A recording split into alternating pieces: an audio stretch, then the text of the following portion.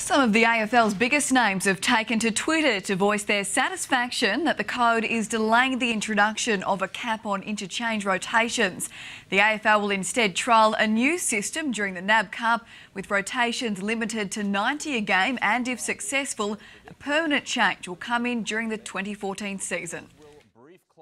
The Commission approved a cap in principle, but has chosen to adopt a cautious approach. It wants to see another year of data plus a NAB Cup trial before making a final call. The code has also banished the bounce from stoppages, while ruckmen will no longer be allowed to wrestle at throw-ins and ball-ups.